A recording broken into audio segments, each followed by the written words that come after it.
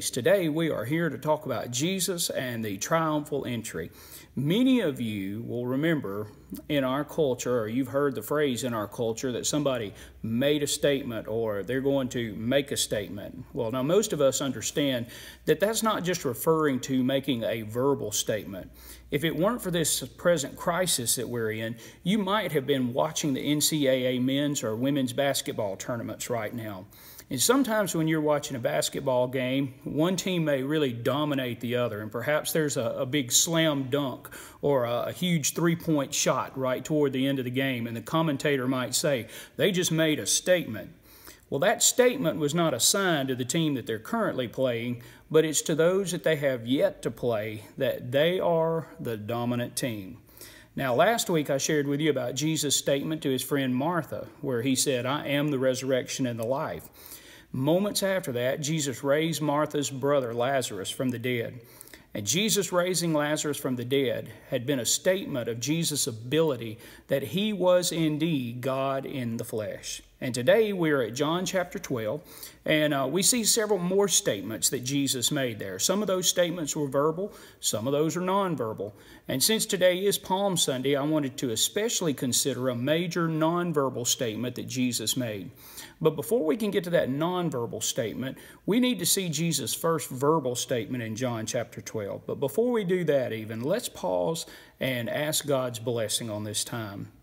Father, I do thank you so much today that Jesus came into the world to make a statement to people all around the world and for all of eternity that he is the King of Kings and the Lord of Lords, and that he did come to not just make peace, but to be our peace. And we pray right now that you would guide us through this time in your word, and we pray these things in Jesus' name. Amen. Well, we find that first of those verbal statements that Jesus makes in John chapter 12, right at the beginning of the chapter. The Passover was coming up, and Jesus had returned to Bethany, where he had dinner with Martha and Lazarus and also their sister Mary.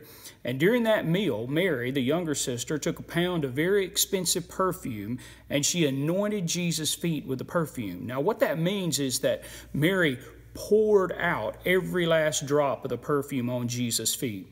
Now, in the ancient Near East, a shepherd might anoint a sheep or goat's head with oil, pouring it out on the animal to keep away flies or other kinds of pests. Now, ladies, if you use perfume, you know that's not typically how you do it. You know, you use it sparingly. I've seen Beth many times put that little bit on and rub those wrists together or dab a little bit behind her ears there, and you probably do the same thing. But Mary, it says, anointed Jesus with the perfume, pouring it out not on his head where it usually would have been used, but on his feet and wiping them with her hair. Now, Judas, who was later going to betray Jesus, and also that John tells us that he was a thief, declared, why wasn't this sold for a year's wages and given to the poor? And that's where we really find Jesus' first verbal statement in John chapter 12. And what he really said was, I am going to die. Now, friends, those are not the words that Jesus used, but it is the assertion that he made when he said, she has kept it for the day of my burial. For you always have the poor with you, but you don't always have me. Now, friends, I think there's a lesson for us in our current situation in those words right there. During this time of quarantine, many of you have extra time to spend with Jesus. So I hope you're doing just that. For this time is soon going to pass, and you cannot get it back. This may be a time for you to renew your commitment to Christ and to spend time with your immediate family in worship, in prayer, and in Bible study. If you've never placed your faith in Jesus, I pray that you would ask him to forgive you of your sins and to save you while you have the opportunity. Now, one of the most sobering verses of Scripture in the Bible is James chapter 4 and verse 14. And James wrote, you do not know what tomorrow will bring, what your life will be. For you are like vapor that appears for a little while and then vanishes. The imagery there is not like the fog that comes up off the ponds down below my house early in the morning, but it's like steam coming off a boiling pot. Right now, you have the opportunity to respond to the call of Jesus. the one who died to save you from your sin. And friend, I ask you, please don't wait until it's too late. So those events in Jesus' statement leads us up to a nonverbal statement that he made in John chapter 12. And so I want to read those verses, and then we'll consider the statement that Jesus made here. I'm going to begin reading in John chapter 12 and verse 12, and we're going to read down through verse 16. It says, "The next day, when the large crowd that had come to the festival heard that Jesus was coming to Jerusalem, they took palm branches and went out to meet him. They kept shouting, 'Hosanna! Blessed is he who comes in the name of the Lord, the King of Israel.' Jesus found a young donkey and sat on it, just as it is written, 'Do not be afraid, daughter Zion. Look, your king is coming, sitting on a donkey's colt.' His disciples did not understand these things at first. However, when Jesus was glorified, then they remembered these things had been written about him, and that they had done these things to him." Friend, the nonverbal statement that Jesus made there is, "I am the King who comes in peace."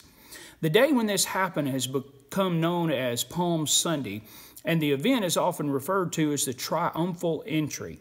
Now that phrase, triumphal entry, is not actually found in the scriptures, but it is an accurate description because this was not the ultimate triumph. I hate to use another sports analogy right now because we don't have any sports, but this was not a victory celebration, but it was really a pep rally. The ultimate triumph was going to come the following Sunday when Jesus rose from the dead. But still, Jesus was making that statement, "I am the King who comes in peace," in the way he rode into Jerusalem. Now, you may have studied ancient history and even watched some of the old movies where a Roman general came back triumphantly from a victory over Rome's enemies. If it was a very great victory, they would honor that general with a parade. They'd throw flowers and wave banners. The general would ride in on a magnificent chariot pulled by 4 horses. However, by the time of Jesus, these triumphs had been reserved for only the emperor. Augustus began that. And so this parade into Jerusalem by Jesus declared not just, or it declared not just his royalty, but deity, since Caesar was regarded as a god.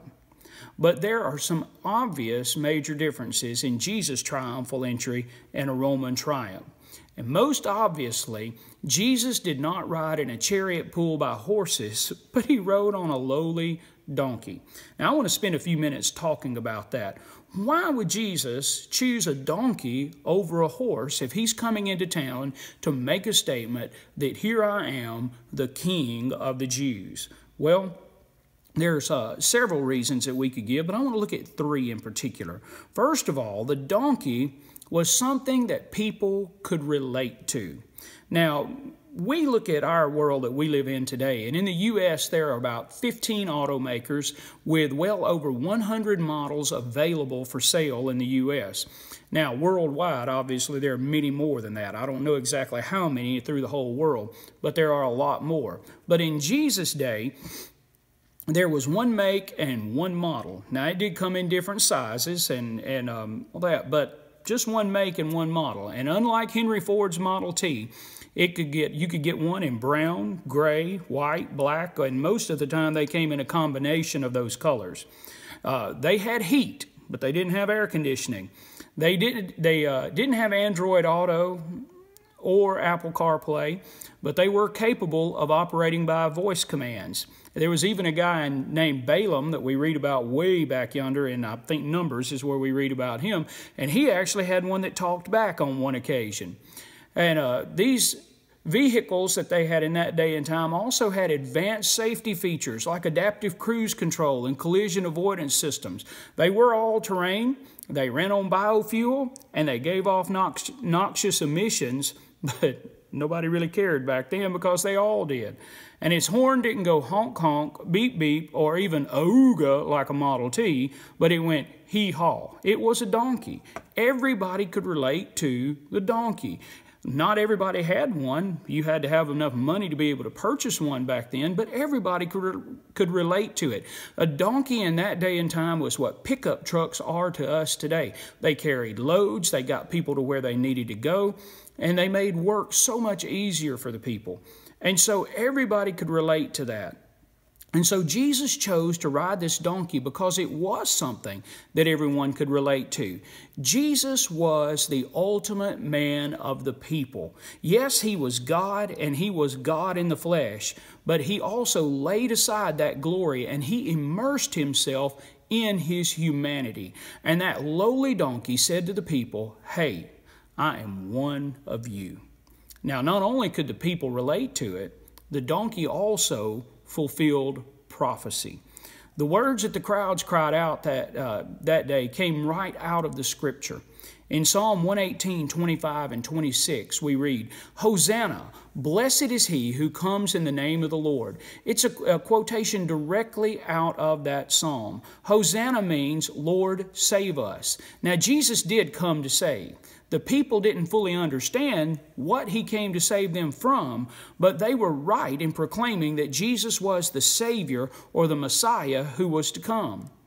But then they also, John takes it a step further in verses 14 and 15. It says there, he said, "Jesus found a young donkey and sat on it, just as it is written, 'Do not be afraid, daughter Zion. Look, your king is coming, sitting on the donkey's colt.'" That is a nearly direct quotation from Zechariah chapter 9 and verse 9. There, Zechariah wrote, "Rejoice greatly, daughter Zion. Shout in triumph, daughter Jerusalem. Look, your king is coming to you. He is righteous and victorious, humble and riding on a donkey, on a colt, the foal of a donkey." Friends, by riding a donkey into Jerusalem, Jesus was making it very clear that he was indeed the Messiah. He was the king who had come into the world. But the donkey also spoke of peace. A few moments ago, I shared with you about a Roman triumph. Now, when we look at that and we consider this, we realize that this is a very different kind of processional to that.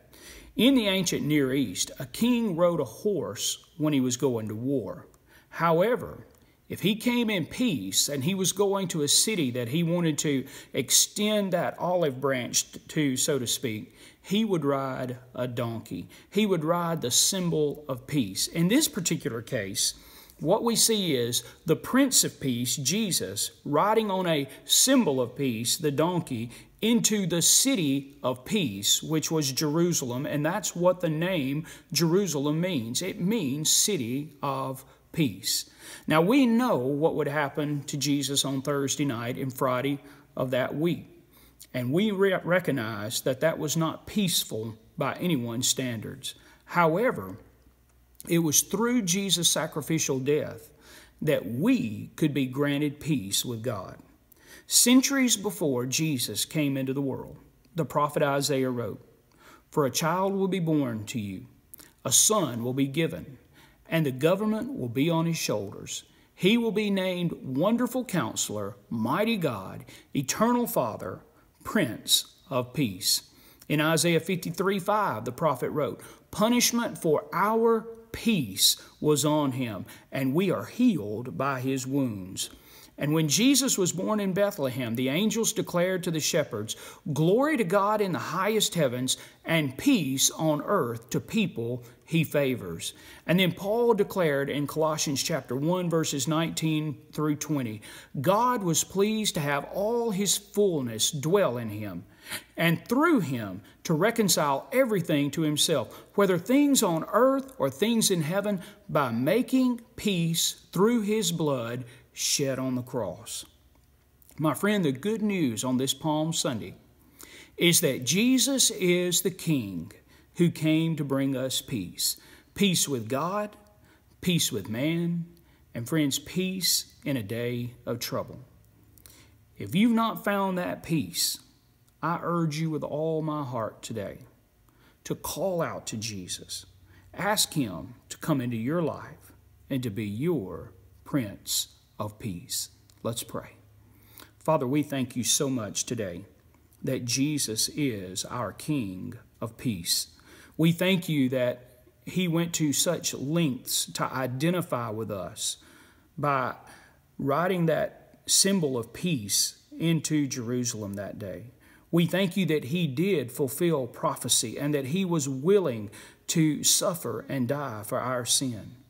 And Father, I pray right now for anyone who is listening to this morning, that they would turn their life over to Jesus Christ, turning away from their sin and turning to the Savior, and entrusting themselves to his leadership from this day forward.